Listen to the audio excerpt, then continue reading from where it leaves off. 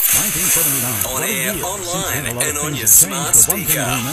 Royal Copenhagen. More than just ice cream. Open every day for food and coffee. Over 270 ATM centres servicing Australia since 1979. Hi there, I'm Mooney. COVID restrictions are being dialed back in Victoria and New South Wales, with close contacts no longer needing to isolate for 7 days. They will still need to undergo regular testing and wear masks indoors, though.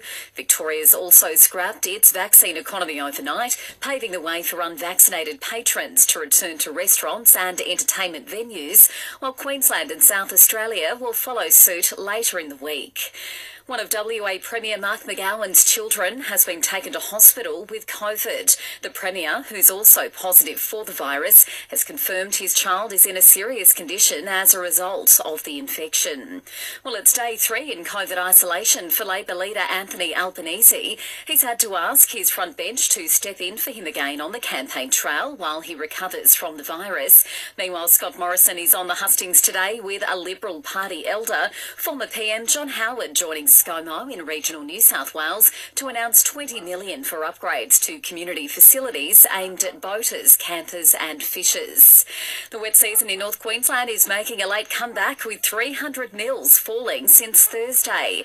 While an overnight severe weather warning has been cancelled, the Bureau is forecasting heavy rain into next week. And Greg Norman is eyeing off a one-time appearance at this year's 150th British Open. The former world number 1 is intending to lodge an entry and says he's still got what it takes. With Money Me, you get low interest rates and approvals in minutes. Download the Money Me app today. Approved applicants only. T's and C's apply. Small forward Jack Higgins has inspired St Kilda to a tough 17-point victory over GWS, but it was soured with a season-ending injury to mature age recruit Jack Hayes. Hayes left the field with a suspected ACL tear.